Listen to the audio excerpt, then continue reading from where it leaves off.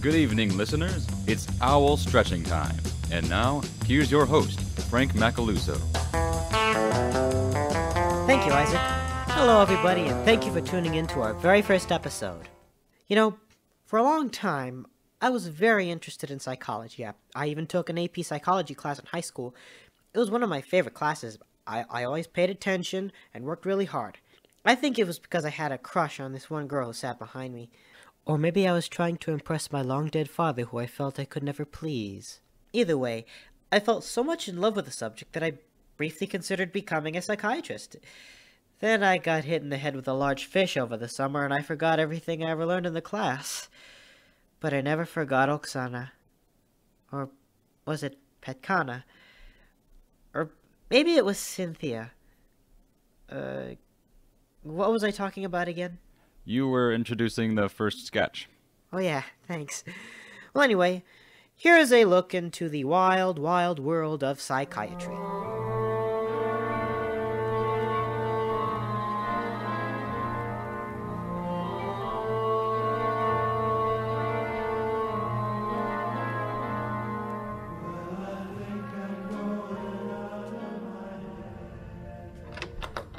Good morning, Doctor. Come in, Brad. Sit down.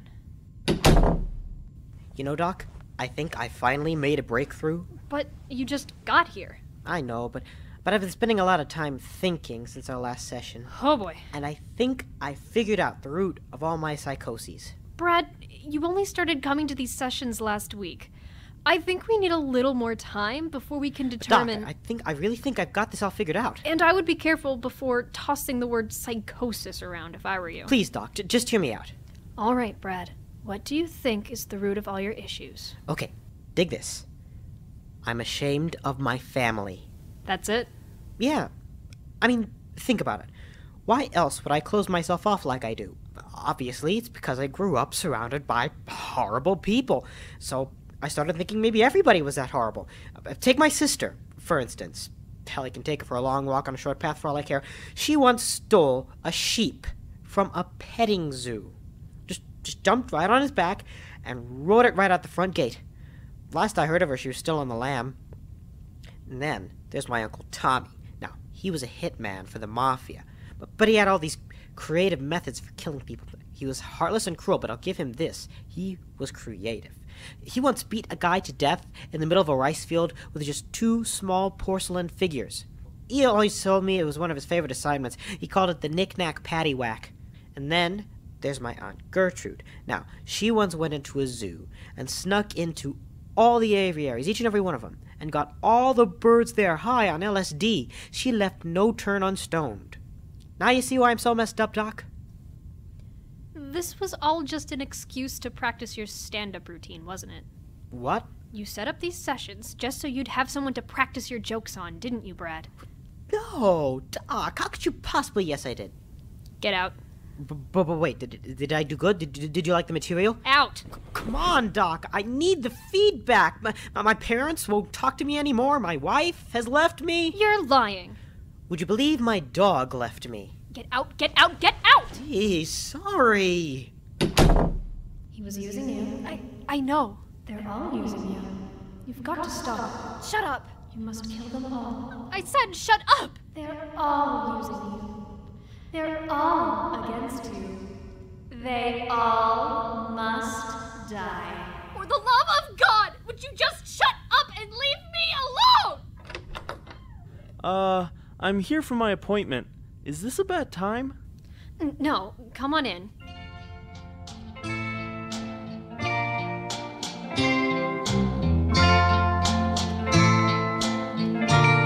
And now, a message from Jonathan Higgins, the president of the American Association of Cannibals. Greetings, my fellow Americans. In light of recent events, we, the members of the American Association of Cannibals, feel it necessary to declare that while we do find the actions and beliefs of white supremacists and white supremacist groups deplorable, we, the American Association of Cannibals, do not condone the punching of Nazis. We do, however, condone the caramelizing of Nazis until their insides are stretchy and sweet, and serving them with a side of potatoes au gratin. or dicing them up and sautéing them with some leeks and some onions, serving them up on a bed of jasmine rice, or mixing them into egg foo young, or grinding them up and stuffing them into pot stickers. Pot stickers. Yeah. After all, there's nothing inherently hateful about a good lunch. The views and opinions expressed by Mr. Higgins do not necessarily reflect those of this station or its staff. And now for a brief message from one of our sponsors. Hello. As your Red Barn agent, I'm going to do something I've never done on radio before. What's that? Help you combine your home and auto insurance. Red Bar can do that? That means I can do anything on the radio. Like build a time machine, go back in time, and beat up Shirley Hackett. What? That'll show her for kissing Barbie Parker under the tall oak tree in the park when we were little. Lady, calm down. Sorry, I can't hear you. I think you'd really better think this through a little more. I mean, you don't really know what that thing could do, and it's just really not like the best choice. Yes! It's finished! Now to do the deed. Lady, no! Oh my god. Fly got into the machine. When they saw me, they ran like chickens. I think Shirley may have even had a coronary. Are you okay, lady? Oh, I'm just peachy keen. I'm a monster! I'm like Jeff Goldblum in The Fly. Don't worry. I'll try and figure something out.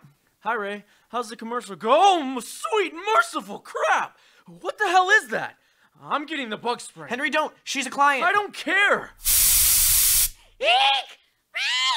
Actually, it's just a generic brand I got at the dollar store. Anyway, die, fly demon, die! I'm melting! What a world! What a world! We help you save money because we can, but we try not to mess with the space-time continuum because stuff gets weird when you do that.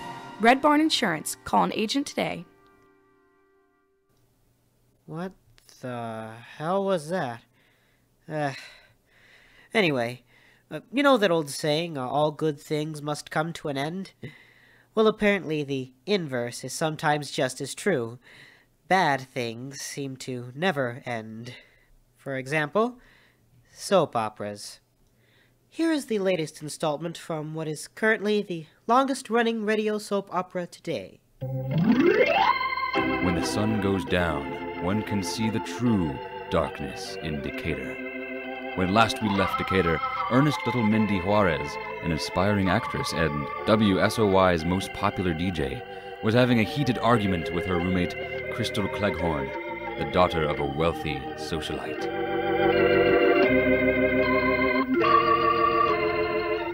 Please, Mindy, you've got to let me be on your show. It's been so long since I've been the center of attention. I feel so unloved. Besides, you could use a little star power on your show. For the last time, Crystal, you can't be on my radio show.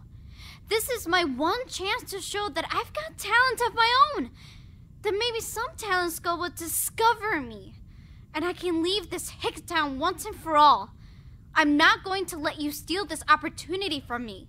Fine. If I can't be on your show, then I'll be the end of your show. Just you wait and see, Mindy Juarez. Just you wait. Oh, the nerve of that woman. I'll get it. Wait, I'm the only one here. Never mind. My goodness. It's Barbara Herlihy, Decatur's most paranoid psychic. Quick, Mindy! You've got to hide me! My evil twin sister, Eva, is coming to town and she's going to kill me! Oh dear, that's horrible! How did you find out? I had a premonition about it. It came to me in a dream. There she was, standing in my doorway wearing a hockey mask and wielding a chainsaw. Wait, if she's wearing a hockey mask, how did you know it was her? I recognized her voice. She barged into my bedroom, shouting, "I'm coming to get you, Barbara." Well, I guess you can hide in my closet until she gives up and leaves town. Oh, thank you. I sense her coming! Quick, hide! I'll get it! Oh, damn. Hello. I'm looking for my twin sister, Barbara. Does she live in this building? You must be her twin sister, Eva. You know her, then? Nope, sorry. Drat. I came all the way over from Schenectady just to see my sister and return this chainsaw and hockey mask I borrowed from her 7 years ago. Oh, well. Perhaps next year. Well, goodbye. Well, what do you know? Barbara's twin sister, Eva, didn't want to kill her after all. I better go tell her. I'll get it. Wait. We don't have a doorbell. There she is, boys. Grab her. Hey, let me go. Crystal, what are you doing? Making good on my promise, Roomie. Now, let's head down to the radio station. Will Crystal bring an end to Mindy's radio show and to Mindy? Will Mindy's bloody demise at the hands of Crystal's henchmen be broadcast live for our entertainment? And what about Barbara? Will she ever come out of the closet? All these and many other questions may or may not be answered on the next episode of Darkness in Decatur.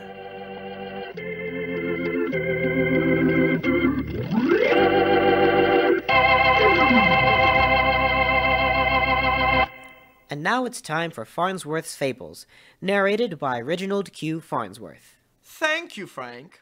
This week's fable is The Pied Piper of Hamelin, adapted by yours truly. The story takes place in a small German town called Hamelin.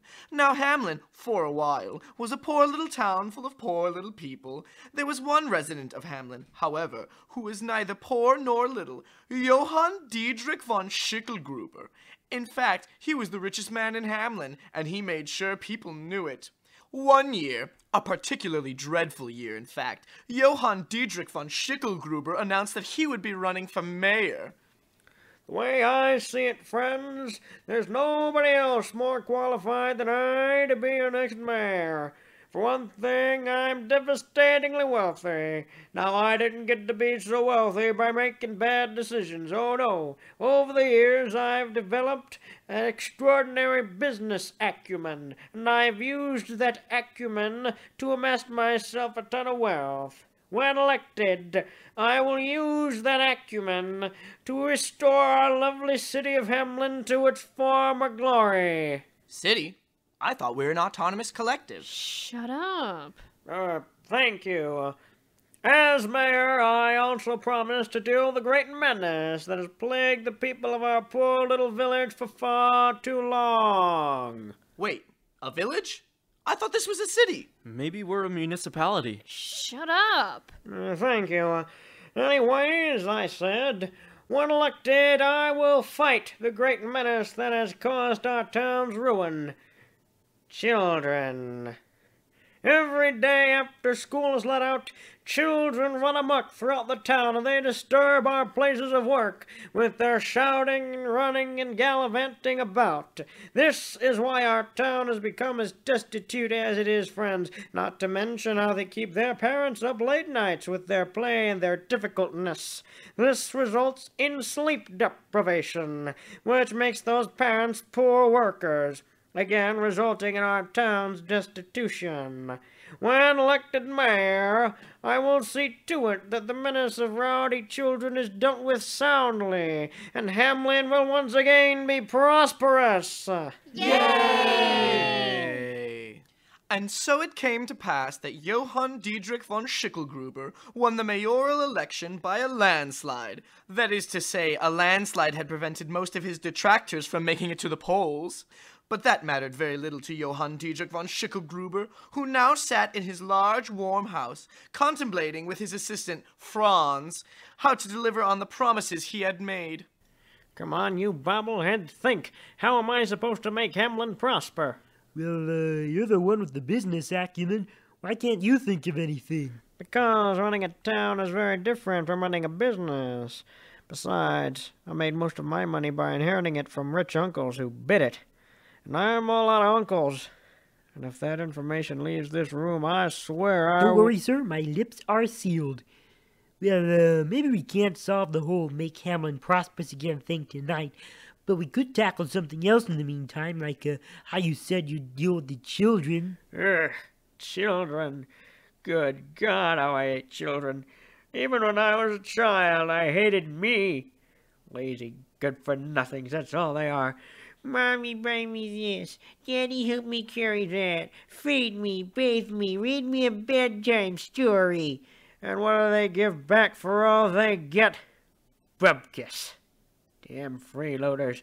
Why don't they get jobs like good upstanding citizens? Well, they do have to go to school, and then there's... Shut up, Franz. I've just had an idea. The no good children of this town will get jobs. I'll make it mandatory by law. And any child willfully without a job will be shamed in the town square. Quick, Franz. Get a pen and some paper. I've got a law that needs dictating. Well, I've already got my notebook and pencil here. I could just write down what you say now and transcribe it later. Fine, fine. Anyway, I, Johann Dietrich von Schickelgruber, in my capacity as the mayor of the hamlet of Hamelin... Wait, a hamlet? I thought we were a municipality. Shut up. Do hereby decree that from this day forth all children in Hamelin will be required to work full-time. Those who choose not to shall face a penalty of 48 hours of public shaming in the town square. Hey, boss, I just thought of something.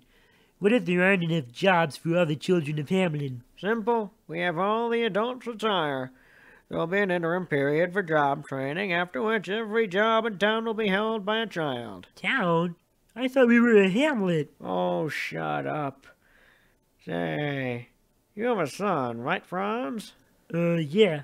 Well, I hope he's smarter than you are, because effective tomorrow, he's gonna be my new assistant. Ah, coitus.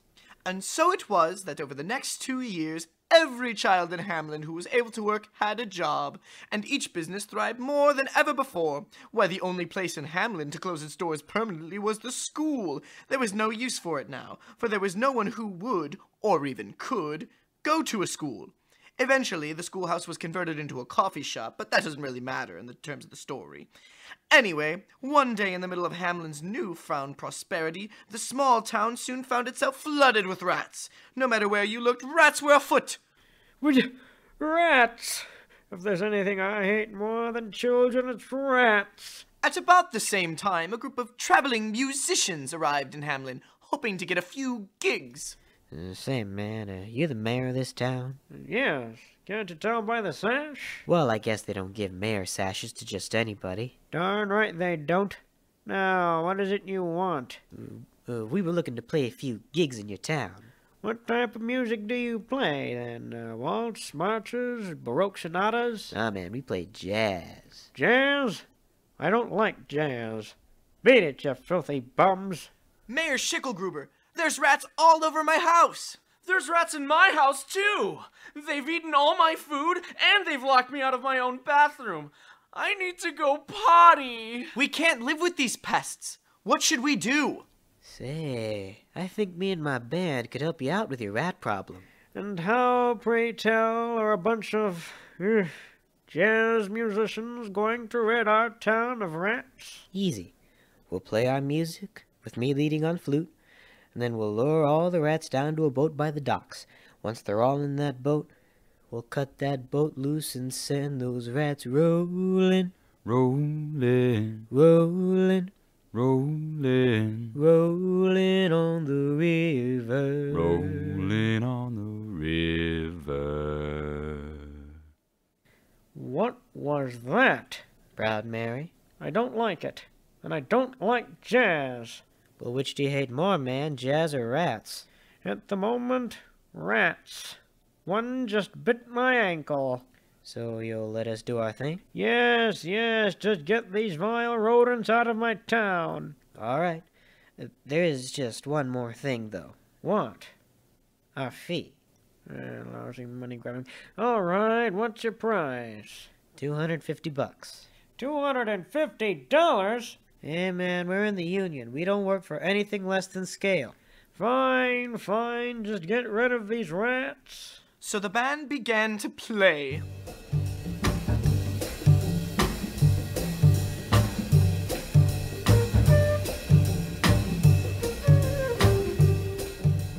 And the rats became enchanted with their tune. They followed the musicians to the river and were lured into a nearby boat, which the musicians quickly cut loose, sending the rats as far away from Hamelin as a tiny little boat on a tiny little river can take a large mischief of rats. Na na na na, na na na na, hey hey hey, goodbye. When the job was done, the musicians went back to the mayor for their pay. But Mayor Schickelgruber proved to be far less appreciative of their services than they had expected. You expect me to pay you for polluting our town's air with jazz? Beat it, you hippies! Hey, now, you're forgetting that we helped you get rid of those rats. I'd rather have the rats. Now be gone from my sight and be gone from my town, you riffraff. Fine, old man. You're gonna pay. Just you wait and see. That evening, in the outskirts of town, with their equipment set up, the musicians began to play another song. Which one do you think I should bust out for this one, the flute or the tenor sax? A bigger brain requires a bigger instrument. Tenor sax it is, then.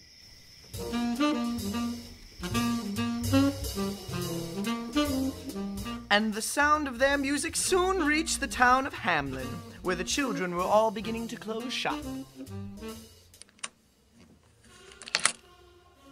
Wow, dig that crazy tune. Blow, man, blow! When they heard that hypnotic tune, they all began to head for the outskirts of town. When they had got there, the musicians led them to the next town over, a town where children were allowed to be children, or at least they would have if anybody there were able to have children. Nonetheless, both children and adults were pleased with this new arrangement. Hello? Hi, I'm a kid all the way from Hamelin. I followed a bunch of musicians here, and now, if you wouldn't mind terribly, I'd like to live with you. At least until I can get back on my feet and can afford a place of my own. Greta, come quick. Our prayers have been answered. At last, a child of our very own. You can throw away the cardboard cutout, Liebchen. The adults of Hamelin, however, were far from pleased. In fact, they were outraged. Hey, how come the coffee shop isn't open? I want coffee right now and I can't have it right now? I'm outraged. You think you're outraged? My mail hasn't been delivered yet. I'm not expecting anything because I never get mail, but I'm still peeved. You think you have it bad? I haven't eaten yet because no one at home made me breakfast, and none of the restaurants are open. What in the world is going on around here? Why is nothing open? Where are all the children? They should be up and working by now. Unless... oh no. The little bastards, they've run away. I should have known this had happened. You can't trust children to be responsible with anything. What are we going to do, Mayor? Who do we get to replace them? I'll figure something out. I'll show those no-good children that we don't need them. But Mayor Schickelgruber never did figure something out, and soon the people of Hamelin left town, heading for a new land filled with new opportunities. A land known as the Roanoke Colony. Huh. No wonder that place didn't last long. And so ends my story. Thank you for letting me into your homes, and I hope you don't mind that I took some of your silverware. Ta-ta! That was Reginald Q. Farnsworth with Farnsworth's Fables, which is our last bit for tonight. Now, before we close out tonight's program, I feel compelled to take a little time to talk about Hurricane Harvey, all the recent disasters that have happened. Hurricane Harvey, Hurricane Irma, Hurricane Maria now, which is adding on to the devastation of Hurricane Irma, especially in the Caribbean. Then the earthquake in Mexico City. Now, if you'd like to help all the people who have been affected by these disasters, I would encourage you to seek out local charities. You know, cut out the middleman and donate local, like to the Houston Food Bank or the Hurricane Harvey Relief Fund, or there's even a Hurricane Irma Relief Fund. Just seek out the local charities and do your research, seek them out, make sure make sure you're giving to reputable local charities, and don't give just once. Like, donate whatever you can, whenever you can, throughout the year and onward. Because when tragedy strikes like this, there's usually this big initial outpour of donations, like the first month or so, and then there's nothing coming in, because people just assume they can just give once and everything is fine. But these like Harvey and Irma have done incredible damage. It's not going to take, it's not like just that initial outpour is not going to fix everything. So I would encourage you to remember the areas affected by those disasters throughout the year and throughout the next year, and continue to donate whenever you can, whatever you can. Normally we won't end episodes like this, but it's just something that's been on my mind and on my heart for a while. So anyway, we'd like to thank you all for tuning in to Owl Stretching Time this week, and we hope to be with you once again, same time next week. Until then, good night, and take care of yourselves. That was Owl Stretching Time, starring Frank Macaluso, Brian Barker, Emily Bowes, J.C. O'Vera, and Michael Santos, with Lane Casper and Isaac Weezer.